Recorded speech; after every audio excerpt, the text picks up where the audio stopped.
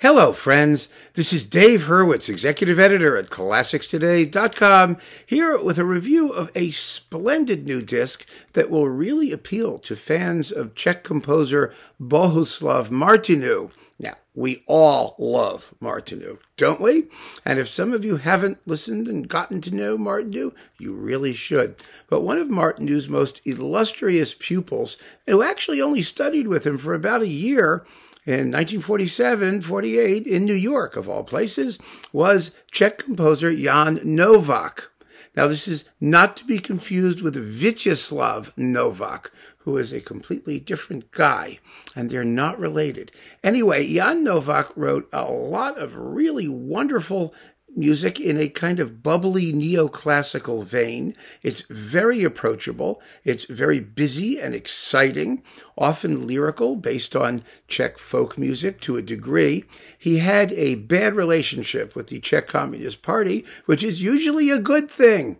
You don't want to get along too well with the party. And he wound up leaving Czechoslovakia in 1968. And he spent some time in Europe. He went to Denmark and then Italy and then Germany, where he passed away in 1984. He was born in 1921. Now, we've had occasion to talk about Novák before, particularly in relation to his to some of his other orchestral music.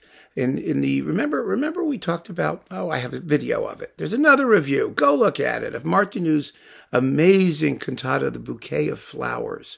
And the new recording of that, because there are only two, or three actually, but we're not going to get into that. That was coupled with a work of Jan Novák, which was absolutely beautiful, a set of like symphonic dances or something like that. I have it actually over in the other part of the world, so I don't have it handy and can't tell you exactly what the coupling was called, but I loved it, and it was wonderful, and I can hum a few bars if you want.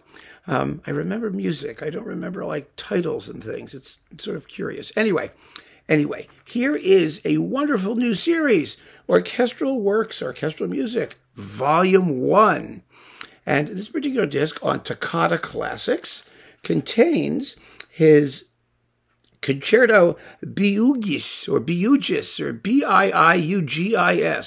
which means yoked together. It's for two pianos, or piano four hands, pardon me, piano four hands and string orchestra, and then his oboe concerto and his concerto for piano and string orchestra.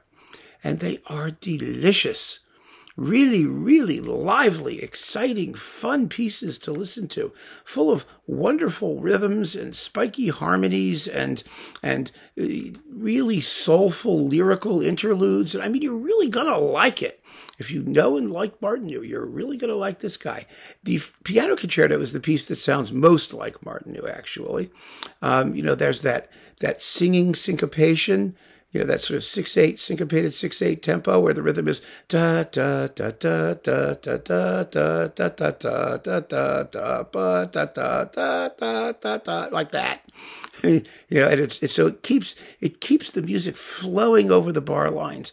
And then there are these just beautiful lyrical moments, but it's not slavish imitation. It really isn't. It's more like both composers were working in a similar school or with similar aesthetic parameters, and that's what really matters. The oboe concerto is for oboe and a delicious little ensemble of strings and winds. They are three flutes, three bassoons, and three horns. And it's really a lovely oboe concerto. Now, Martinu wrote an oboe concerto, but Novák's was written a couple years before Martinu's. And there isn't any evidence that either was aware of what the other was doing, but it really is charming. It's delightful because at that point, Novák was living in the Czech Republic or Czechoslovakia at that time, and Martinu was in exile in the United States in the 1950s. So they did communicate with each other throughout Martinu's lifetime after he had met Novák, but who knows? They're just wonderful works, both of them. Both of them are charming, and the Novák piece is definitely one of the better concerti I've ever heard for an oboe.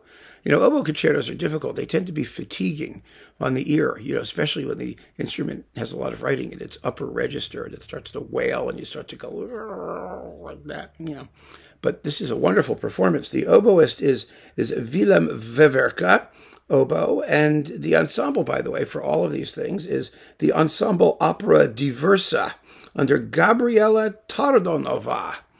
And they're really good. They are a very small chamber orchestra and ensemble. They have singers and other things because they're Diversa. Get it? Diversa. They're based in Brno. They are fully professional. The only quibble I have with them is that, frankly, the number of strings sounds to me rather small. I mean, it is small. It's tiny. It's like 4 first violins and 4 seconds, and you know, and so for this music, I think a heftier ensemble sound would have been preferable. But I cannot fault the playing at all. I really can't. And in the piano concerto, the pianist is Alice Rajnohová, or Alice, or Alice, or Alica, whatever you want to call her in Czech. She's very, very good, Rajnohová.